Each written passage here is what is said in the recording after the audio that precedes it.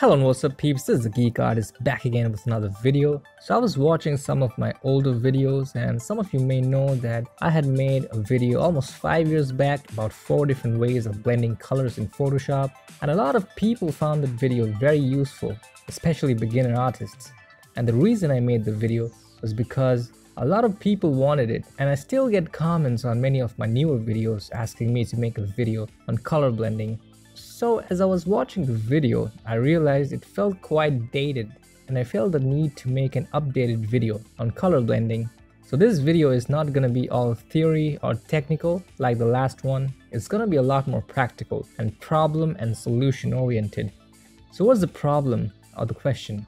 The problem is how to go from this to this.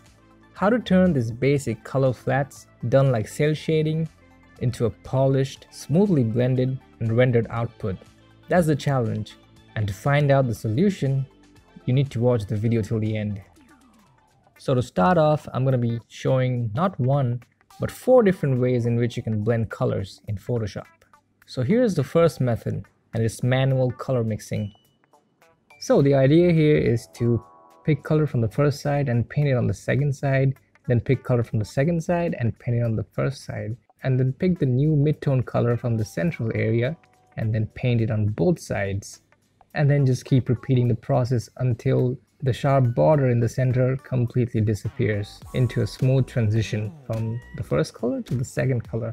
So that's the whole idea. So now let's try it. I'm gonna select the default soft round brush, keep the opacity of the brush low around 20%, keep both pen pressure options on, and then pick color from the left side, paint on the right side, pick from the right side, paint on the left side, and pick from the center, paint it on both sides, and just keep repeating the process until the fine border in between completely disappears into a smooth transition. And there it is, a beautiful and smooth blend of the 2 colors. And now let's proceed to the second method, and that's the smudge method. So for this, I'm going to be picking the smudge tool and then decide on the strength. If I keep the strength low, it's going to take me forever to blend the colors, and you're just not going to get a very smooth blend or a very gradual transition, and it's also going to be pretty slow and tough on your hardware. If I keep the strength pretty high, then it's going to be a very drastic amount of smudging and you're not going to get that neatness out of it. So a good idea is to keep it somewhere in the middle, like I do, somewhere around 50 to 60%, and then just smudge it. And once the middle border gets blurry, you can increase the strength and finish up the rest to get a much smoother blend, to get a much smoother transition. And just remember to not make the strokes too long. If you drag them too much, then they're gonna take a while. So keep the strokes small, almost like painting dots with little drag. Now next we come to the third method, and that's the mixer brush technique. So for this, I'm gonna be choosing the mixer brush tool, and notice the settings, and I'm gonna be selecting default soft round brush, keep the size relatively large. Now for the wetness, if I keep it too low, it's gonna take a bit more of brushing to get the smoothness, and if I keep it too hard, again the blend is gonna be a bit abrupt. So what I like to do is I keep around 20%, and notice how quickly this happens, and I personally prefer using this a lot because it gives you the fastest result and probably the cleanest result in a very short time. And one important thing to keep in mind about this method is that you have to make sure that all the colors are merged into one layer. If even one part is in a different layer, you're gonna get this weird distortions around the edge, and you're never gonna end up getting a smooth blend. So always make sure that the colors are merged into one layer and you're painting on that merged layer, and there's absolutely no transparency anywhere. Great, and now finally we come to the fourth method, and it's a little different from the others because what we'll be doing is, instead of just mixing colors, we'll start with just one color, then pick another color and just paint it on any of the sides using the soft round brush tool set at a low opacity. So that way we're gonna get a very smooth and gradual transition from one color to the other. You can also use the gradient tool for this, but if you're trying to paint a curved surface, then this is the way to go. So now that you know all of these cool techniques, it's time to apply them to solve the problem we talked about. And I'm gonna be using a mix of all 4 techniques, but mainly I'll be using the mixer brush tool. So what we have here is a human arm, as you can see, shoulder, tricep, bicep, and forearm. Simple subject. So our goal right now is to use the blending techniques that we learned and apply on this to get a very smooth blend of colors, a properly rendered output. So I'm going to be duplicating all the layers and merge them into one so that we don't get any weird distortions while using the mixer brush tool. And the next part is pretty much simple. Just paint along the edges until the sharp edges completely blend into a very smooth and gradual transition. Same for the highlights, just like the shadows. And for complex forms like these, you might want to look at good references, because the key to realism is a nice blend of soft and hard edges.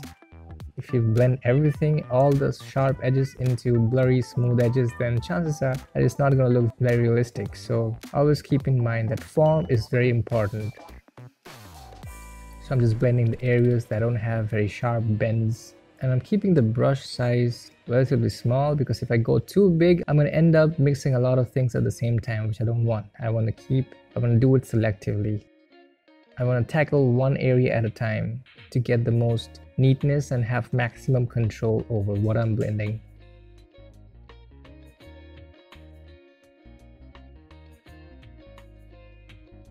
Great, so once I'm done with that, I'm going to take a new layer and I'm going to paint some brighter highlights in certain areas. So I'm going to pick a brighter shade of the current highlight, which is pretty much white, and I'm going to be painting these highlights in some of those areas that look almost like reflections. And then I'm going to be using the smudge tool to get that nice blend, and it goes from sharp to blurry to get the maximum realism. I can increase the brush size if I want a little more blend, and then I'm using the eraser to bring down the opacity of certain areas.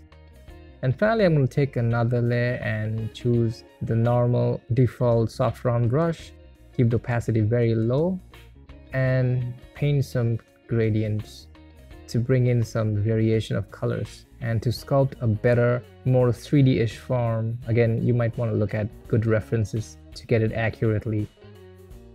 Trying to paint those muscle strains in the shoulder. And finally, I'm picking some of the highlight colors to paint some extra highlights and bring some variation in the skin tone. And finally, I'm going to choose a darker shade, darker color of the shadow color that we have, and paint some of the ambient occlusions and darker shadows to again get a better variation of colors and a better quality lighting. It's very important to keep the opacity of the brush very low if you want a very clean and smooth rendering. So there we have it. And if you want to go an extra mile and want to draw some veins, then for that I'm going to take a new layer, and with the brush size set to very low and opacity high, I'm going to pick some of the highlight colors and paint it towards the shadow area, and then pick the shadow color and paint it, add a bit of depth to the veins to give them volume and some highlight as well.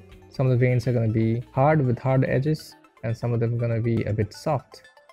And this is completely optional. It has nothing to do with the blending tutorial, but again, our goal should always be to improve and go to the next level. I'm erasing some of the areas to make it a bit soft, some nice vascularity. So there we have it, guys. I hope this video was useful, and if you like my content, make sure to subscribe and click on the bell icon to get notified about my upcoming videos. So thanks for watching the video, and that's it for now. See you on the next one. Peace.